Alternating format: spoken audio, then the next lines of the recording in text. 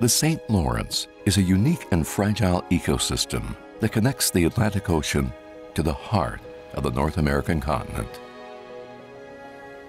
It is an ecologically rich environment where numerous human activities take place, and it is home to important habitats for the survival and recovery of various whale species, some of which are threatened or endangered. For these already diminished populations, the loss of a single individual can jeopardize the species' recovery.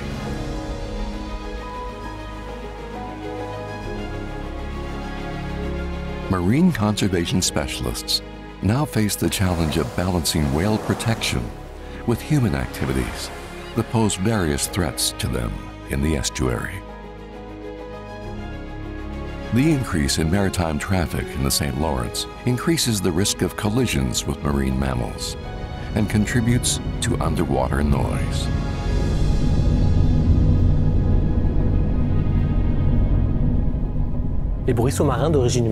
Human-generated underwater noise can have various effects on marine mammals, including increased stress and behavioral changes, such as alterations in feeding patterns.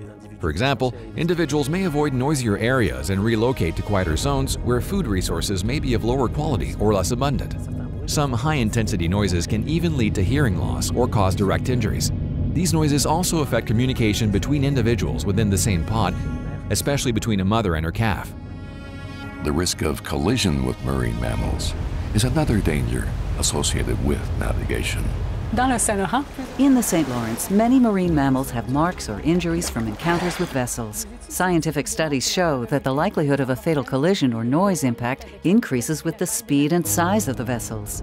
A vessel traveling at 10 knots, which is 18 kilometers per hour, poses a risk of serious or fatal injury estimated at 31%. At 17 knots, or 31 kilometers per hour, that risk rises to 90%.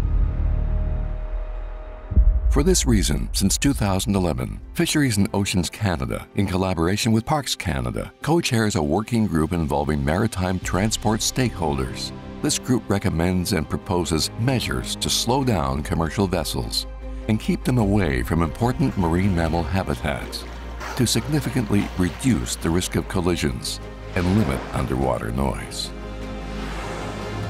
Recreational boaters and whale watching activities can also disturb marine mammals. Disturbance can occur when noise is generated by a vessel or when it approaches marine mammals too quickly or too closely.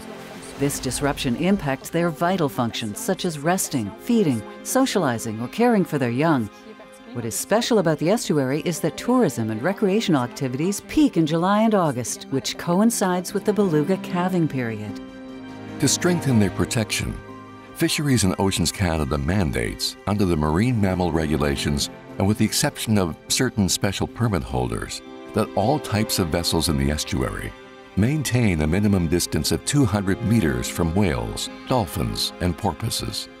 This distance increases to 400 meters for threatened or endangered species, such as the beluga and blue whale. Commercial fishing also presents risks, such as entanglement in fishing gear or reduced quality and abundance of food resources.